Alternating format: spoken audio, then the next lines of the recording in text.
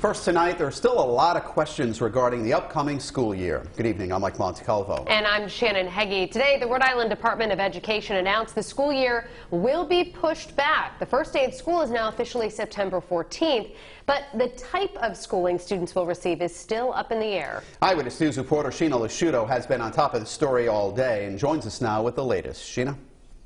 So at this point, there's still no word on what the first day of school looks like, if kids are going back in person, if there's a hybrid model, or if kids are staying at home with a distance learning model. That decision was supposed to be made sometime next week, but now that the beginning of the school year is being delayed, a decision on that is being pushed back too. Education Commissioner Angélica Infante-Green confirms the first day of school for Rhode Island students will now be September 14th. That's 2 weeks after the initial start date of August 31st. Eyewitness News was forwarded a copy of the letter superintendents received Tuesday. In it, the Education Commissioner offers these explanations.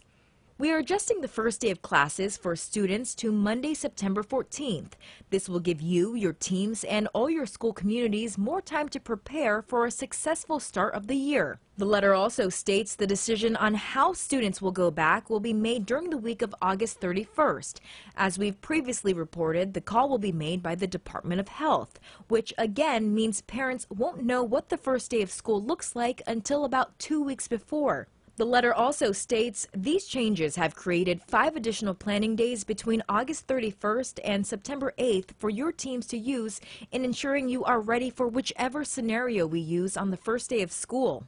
From full in-person to full distance learning, as well as to continue to work with and gather input from your school communities. And since the school year is starting later, the end of the school year will be later too. According to a calendar sent to superintendents, the last day of class will now be June 25th. I'm Sheena Lasciuto, Eyewitness News.